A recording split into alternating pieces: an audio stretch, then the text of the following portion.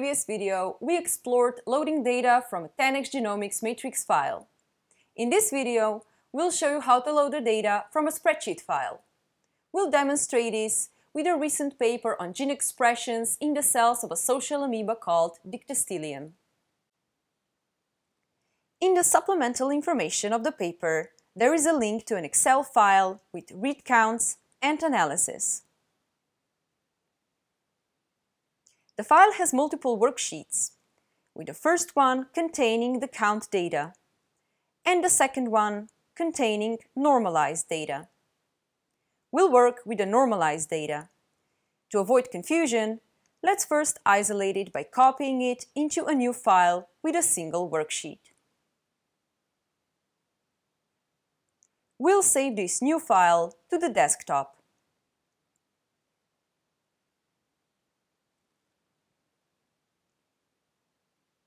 Now it's time to load the data into Orange.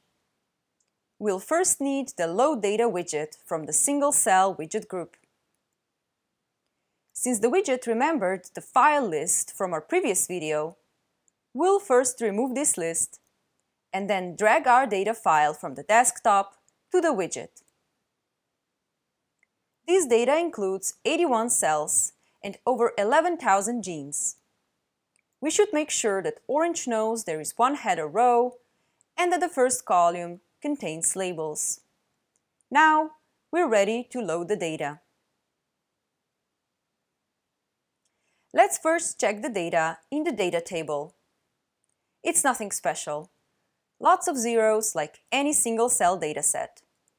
Next, we will filter out the genes that are expressed in only a few cells. We'll use the Filter widget. Filter on genes and detection count, and set the lower bound to 30 cells. There are about 8,000 genes that are expressed in at least 30 cells. Just for fun, let's estimate the distances between cells. We'll use the Distances widget.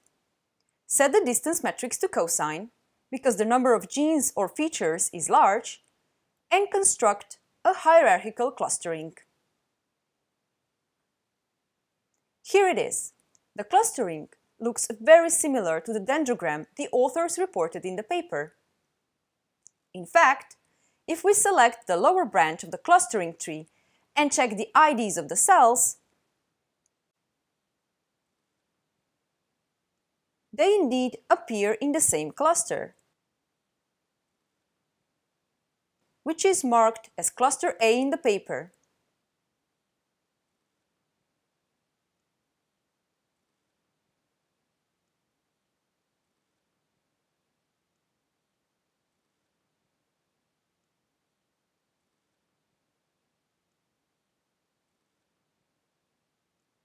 Our cluster contains cells D5, D12, D18, all the way through D90.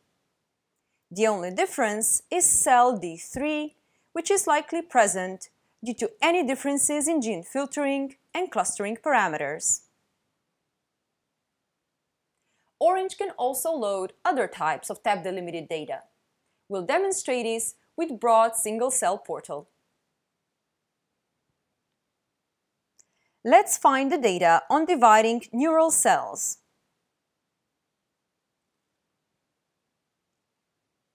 And download the expression data on neurons from the spinal cord.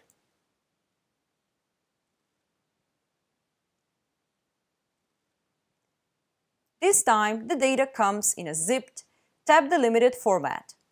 We'll use a new instance of the Load Data widget. Clear any of the past used files and drag the zipped file to the widget. We have 185 cells and over 25,000 genes. Just to check, here is a data table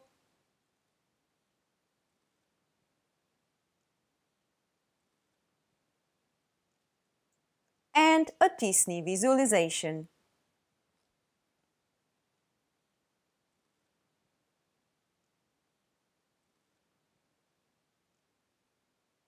Orange can also load other data formats, including Loom, but that's enough for now. Let's explore what to do with all this data. Check out our next videos in the series for single-cell data processing, marker genes, clustering, and more.